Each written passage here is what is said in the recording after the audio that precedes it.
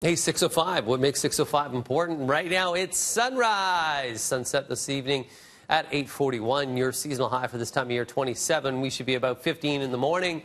The record high, 36.1, set back in 1975. Today, what do you have? Well, partly cloudy skies for the most part.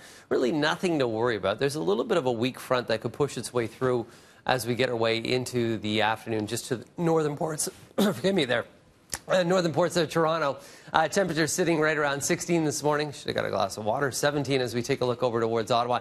19 into Windsor. 10 as we take a look up and through Sudbury. Daytime high today is going to be about 27. Humidex 32. Partly cloudy through the afternoon. As we mentioned, UV index is going to be on the very high side. Lots of sunshine tomorrow. 27.